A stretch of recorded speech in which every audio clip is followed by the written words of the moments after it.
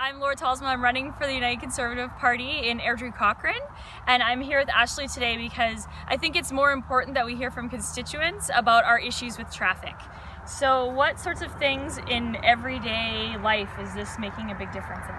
So I moved here from Calgary to get away from the traffic and about 4 years ago, and almost instantly after moving here I realized that I wasn't getting away from the traffic.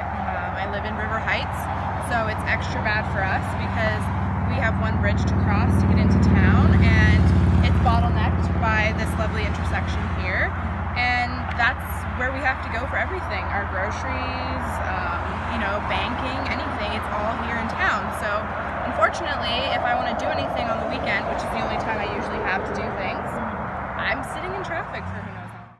And from one of our Cochrane citizens, quote, "It seems crazy to me that in a community our size, we need to allow nearly an hour to get anywhere on time within town limits in the mornings. The 22-1A intersection itself is dangerous as frustrated drivers try to make their lights after sitting in traffic for half an hour. Something has to change," end quote. Anticipated that there would be some issues in construction and traffic and things, but I guess in my mind I thought over time that those would dissipate a little bit, but it seems like even more than ever there's traffic concerns in Cochrane. Some of my frustrations have been definitely traveling on the 22 highway, getting from our neighborhood down the hill across the bridge into town.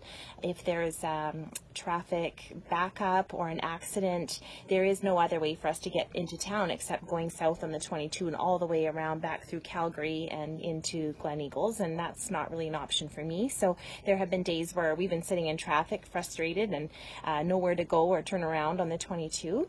And also in town, I used to allow about 10 minutes to get from our house to town if we had an appointment or were going to school, but these days it seems like I need to allow about 20 minutes to get somewhere because you never know if there's going to be a train or a backup, and traffic all over the place seems to be a jam. And the other day, it was the long weekend, and there was an accident on the other side, and they detoured through Morley, and I spoke with people that were in traffic for 4 hours getting home. That was the July long weekend. I was stuck in that. I actually stopped and had dinner in Canmore because it was 4 hours. Yeah. And can you imagine sitting there with your kids in the car and having them hungry and tired after you just camped for the weekend? So all of these things are important, and we need to make things happen. We need a government that can make things happen, and we need an advocate in Edmonton.